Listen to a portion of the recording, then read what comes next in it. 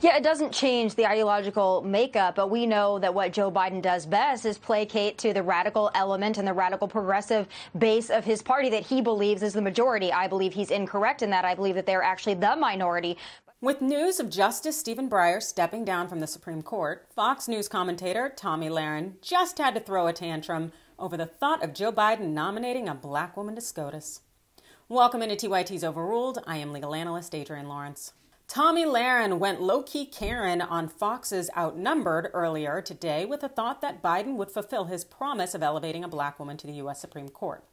Let's break down Tomi's racist rhetoric. But I'm wondering the kind of justice that he would nominate. Now, again, I'm sure it will be, as Guy said, a black woman. You know, he's got a dedication to that. We saw how well that worked out with Kamala Harris. Basically, Tomi's saying that because she doesn't think Kamala Harris is doing a good job at VP, Biden would be foolish to select a black woman to go to SCOTUS. Said another way, black women should not be in leadership positions. That's largely based on this monolithic rhetoric that often shows up when people from marginalized groups are in spaces that they're historically absent from. If they fail in those spaces, the dominant group essentially claims that, oh, that's why they shouldn't be in this position. It's really this thought that one represents the entire group, despite everybody being individual with individual skill sets. Well, that's essentially dehumanizing, which is one of the key features of racism and sexism. But go off, Tomi.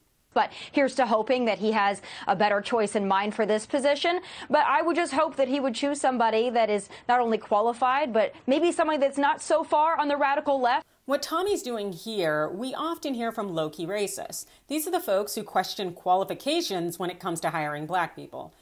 Really, because how often do you hear people bring up things like, I hope they're qualified, when it comes to hiring white men versus when it concerns hiring someone from a marginalized group? Let's be real here. Questioning qualifications basically asserts that the person being selected is selected because of their race, and that's detrimental. Why? Well, because it undermines the individual's accomplishments and achievements. It's essentially a way of holding the person back or diminishing their contributions when they get into that position.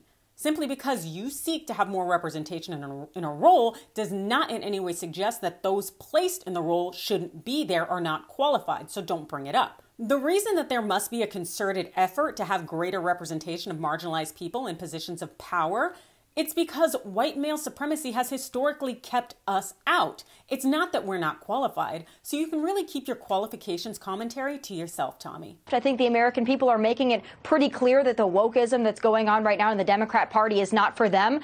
Tomi had to get in that reference to wokeness, right? It's essentially just a racist dog whistle.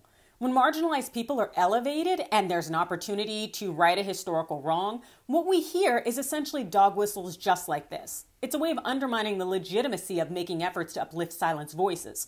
Wokeism really speaks to the notion that Biden is simply pandering to identity politics as opposed to putting an individual on the court who would just be a legal mind representing a voice that reflects many of we the people.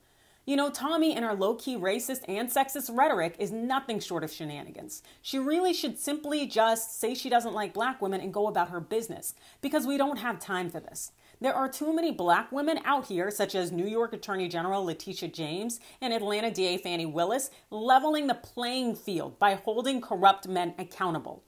So Tomi can really just sit down and preferably shut up. In the meantime, put your comments below, hit the like or follow button, and thanks for watching.